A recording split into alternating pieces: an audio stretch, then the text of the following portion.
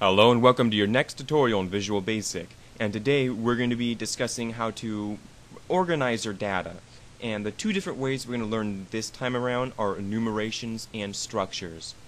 And well, I really want to stress, because since we're getting into more or less intermediate stuff now, to have a textbook, even if you're not taking a class, and I know not everyone can really afford one, so if you went to like Microsoft's MSDN website, you could find additional information, because no video tutorial will be able to show you everything. So I don't want you to think that I'm showing you everything or anything, because not trying to discourage you from watching this. It's that no video tutorial can show you everything, and this stuff is going to get more complicated. But anyways, let's figure out how to create an enumeration first before we do structures. So enumerations, exactly what are they? Well, basically it's you creating your own data type, and you set the bounds. You set specifically what values can be used or to be associated with that data type. So let's say, I think it was double. I think the double data type ranged from like negative 32,000 to positive 32,000. It was one of them. I can't remember. But basically it's telling you what is valid with that data type and what isn't. So now we're going to do that. And these guys will be used for structures in a moment, so you don't have to worry about these. So I have no code, as you can see.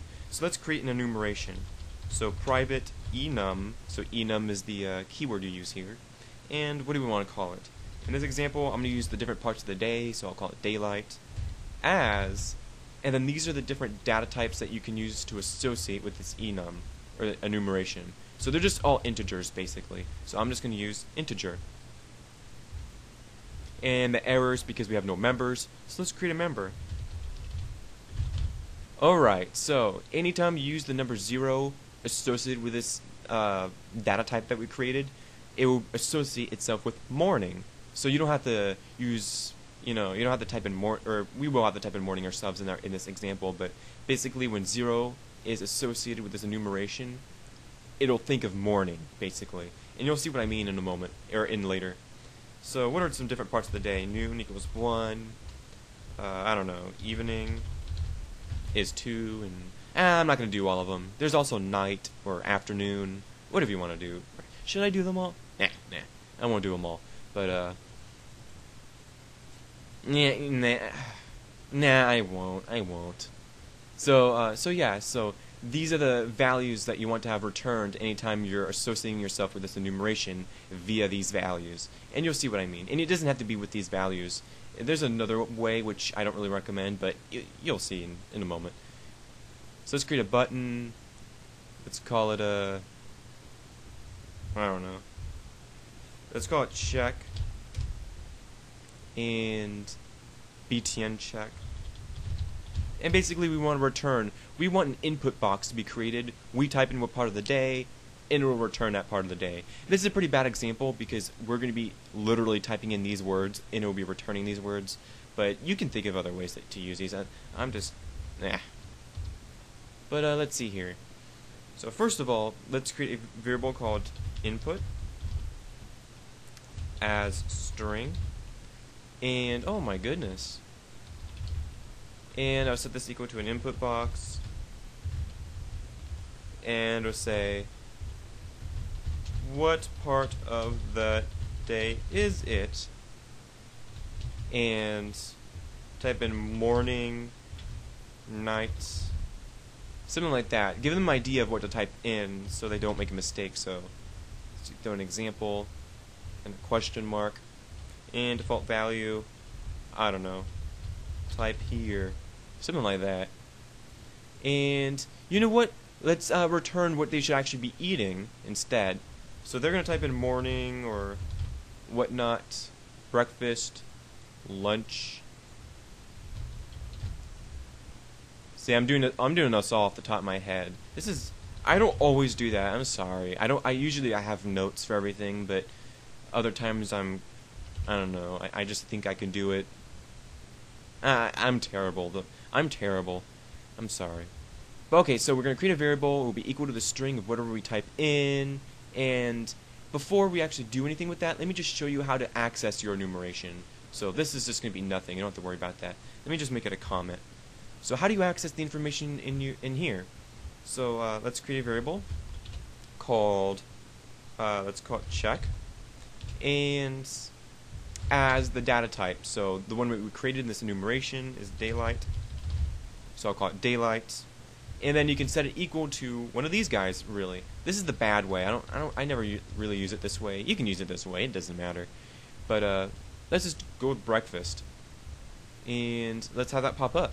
So message box dot show. We type in the check that we just created dot toString, and then output, and then okay, information. That should pretty much work out, right? So click check, and we get breakfast back, because it says, you know, this variable, this check is equal to daylight, which is this, dot breakfast, which is this guy, and it just returns that value. And of course you can just return the value on this side as well, and it can be, you know, whatever you type in, really. It can. So I'll go with what am I going to go with? 0. So that works. You click save, and it should still return breakfast, and it does. Now there's going to be a bit of a problem. If I type in 2, I now get a option strict disallows conversion from integer to the enumeration that we created. So in order to get around this, we can type out the C type, which is something I've not gone over before. This is like C int or C double or whatnot. And we want to be able to convert it. We can't use C int for an example because it's just going to convert it to an integer. It's not going to convert it to this enumeration that we created. So what you do is, in the C type, when you use C types, let me just make a note here. So the value you want converted goes first, comma, and the data type that you want to convert it to. This is how you use the C type. So we want to convert the 2 to this specific data type. So it's daylight. There it is. So we want to convert the number 2 to the daylight enumeration that we created. So I click save. So that's our way of getting around the option strict, because you always want to have that on. And now we get dinner, because 2 is associated with dinner. Alright, so let's I'm actually going to cut this, and now let's create a series of if statements to mess with whatever we type in. So if, let's create an if statement here, and I actually want to get rid of this right here. So if input is equal to morning, so the person types in morning, then let's paste this, Control V, and let's see here, cut this and paste. Oh, whoops, we want to have that a string right there. If we type in a string of morning, then this will pop up. And let's make an else, because I don't want to, I'm kind of lazy. Well, it's not that I'm lazy, I can't actually fit this all in here.